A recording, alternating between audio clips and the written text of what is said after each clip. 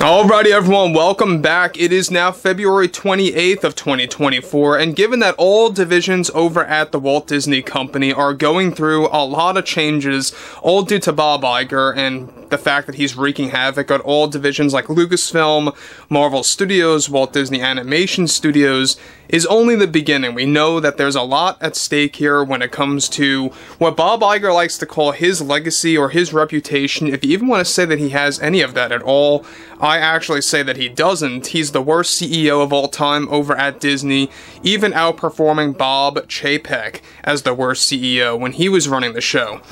This is IGER. Subscribe if you're new and like this video to see future updates. You can also follow me at IGER1. I thank you also very much for the great and kind support. So just last week, we began to talk about how this shakeup was happening between different board members and executives over at the Walt Disney Animation Company, as well as those associated with Lucasfilm and Marvel Studios, and how all the live-action projects related to Disney are pretty much going into a downward spiral due to this ongoing shakeup that is growing every single month. Now, one thing about all of this is that we know that Bob Iger and his cost containment plan has been truly wreaking havoc at all the divisions over at Disney. We know that Marvel Studios is taking a big hit on that for the 2025 slate of movies and TV shows, and let's not forget about the 2026 slate of Star Wars projects that are also getting hit by Bob Iger. Well, what's interesting about this has a lot to do with a Disney president that was recently fired and how he actually reacted to the whole series of drama happening by the board of directors, Bob Iger, and different executives over at Disney. Let's discuss. Now, with Bob Iger's cost containment plan wreaking havoc at all divisions of Walt Disney, one major development has to do with Disney's president, of course, as you guys may have known him as Sean Bailey, and his reaction after getting fired / laid off due to several factors, as Bob Iger not only is playing the scapegoat game, but is also seeking to spend less at the company. It turns out President of Motion Picture Studios, Sean Bailey, was recently fired over at Disney after Bob Iger pulled the blame game on Bailey as to why many recent live-action films failed. Now, this includes films like The Marvels, Ant-Man 3, as well as Indiana Jones 5, just as an example for those not meeting the box office expectations. The shakeup reportedly came on quite rapidly, starting just last week, with those like Bob Iger and the rest of the board making the decision and the call to fire Bailey as the president of this segment of Disney by replacing him with David Greenbaum to take on more live-action roles. It turns out there were many heated arguments that took place after Bailey was fired and let go from the company and demanded a good word to be put in for him over the years through multiple executives and board members. Now, these demands, of course, by Sean Bailey, Disney recently agreed to put a good word in for him, with those like Alan Bergman even providing Bailey acknowledgments of his previous work over the years that garnered billions of dollars in the past. Now, what makes the drama even more complex is that Bailey was fighting Disney after he was removed and fired as president of that segment of Disney effective immediately, where he wanted to remain on 3 projects as a producer. Now, Disney's Bob Iger refused to allow this to happen and held no negotiations until recently an agreement was made where Bailey was allowed to have one last ride with Disney as a producer for the new film Tron 3, also known as Tron Ares.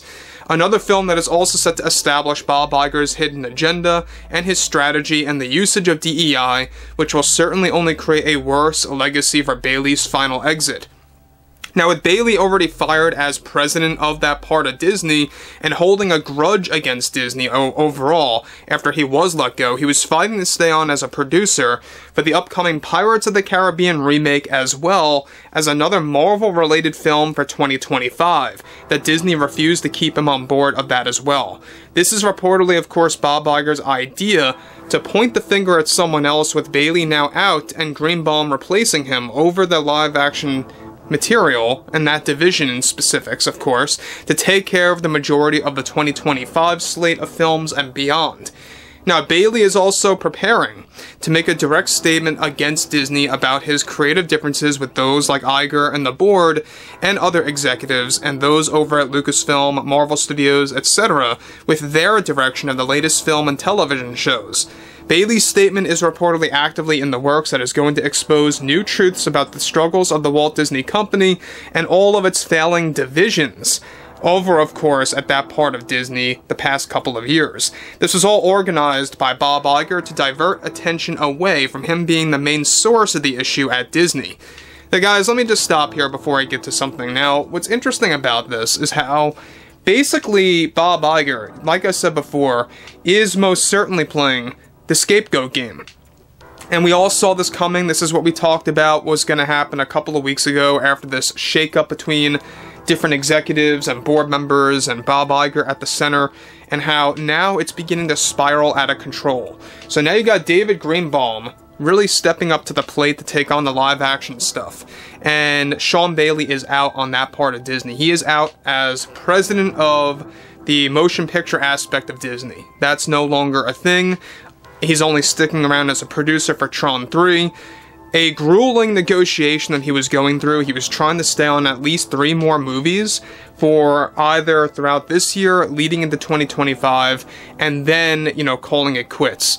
Now, what's interesting about this, though, is the fact that Bob Iger is this desperate to the point where he has to point the finger at Sean Bailey, someone that really made, even before all the woke nonsense, made Disney billions upon billions of dollars. Alright, now sure, they're gonna make him as the main source of why the Marvels failed, why other material failed out there like Indiana Jones 5, The Dial of Destiny, and that's just the beginning.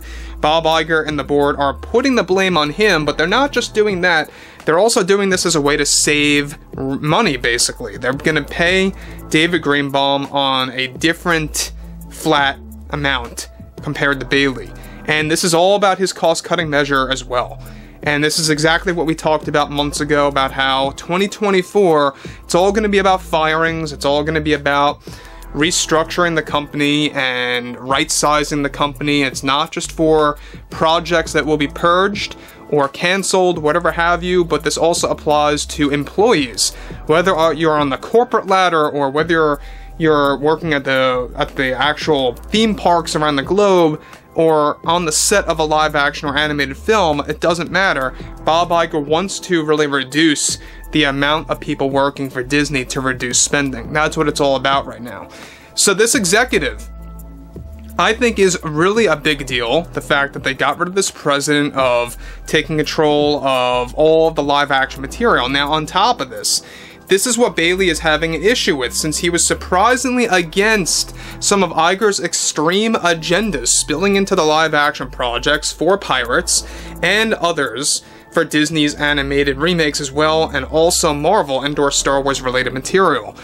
Now, obviously, he's pointing towards Snow White, right? All those animated movie remakes becoming into live-action films are nothing more than a push for Disney to establish their agenda. That's what it's all about. We know this, they know this, and that's exactly why Disney is failing with 2025's full of expensive failures. So anyways, guys, you know, drop a comment below, fill me in below in the comments what you all have to say about this, and if you guys did enjoy the content for today, make sure to drop a thumbs up on this video to support the channel, and I will catch you guys later.